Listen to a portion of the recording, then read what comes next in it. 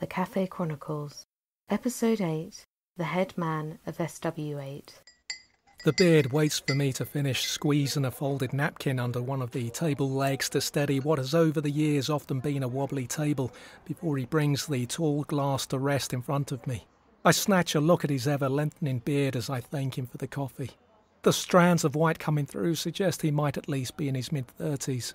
I force myself to make some small talk about the table's historical wobbliness, but I've given myself nowhere to go with it really, and I find myself thanking the beard once again for the coffee in order to kill the one-sided exchange. As he moves on to serve another customer, I reach inside a pocket for my sweetener dispenser and, hiding it in the palm of my hand, hurriedly drop a tablet into the latte and stir.